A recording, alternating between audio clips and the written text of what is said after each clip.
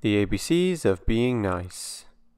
A is for amazing, something that many people feel when receiving kindness. B is for brave, something you sometimes need to be kind. C is for caring, something that many people see you being when you are kind to others. D is for delightful, something that many people see kindness as. E is for excellent, something that you might feel when being kind towards others. F is for fabulous, something that the world can be with enough kindness. G is for ginormous. Ginormous is how big of an impact kindness can have on someone. H is for heaven, a place that someone can feel like they are in when surrounded by compassionate people. I is for intelligent, a trait that many kind-hearted people are. J is for justified, something that kindness almost always is in most situations.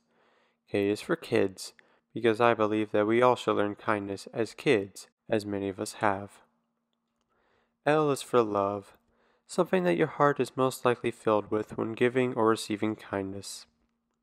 M is for mom, a trait that many moms should be, in my opinion at least. N is for nice, another word that means kind. O is for optimistic, a trait that many kind-hearted people are. P is for probability, because the chance of meeting someone who is nice is very high. Q is for quirk, because kindness is a quirk that just about anyone can have. R is for respect, something that lots of people want in life and are given to from nice people. S is for sorry, a word that truly nice people say for hurting someone's feelings to show that they truly care.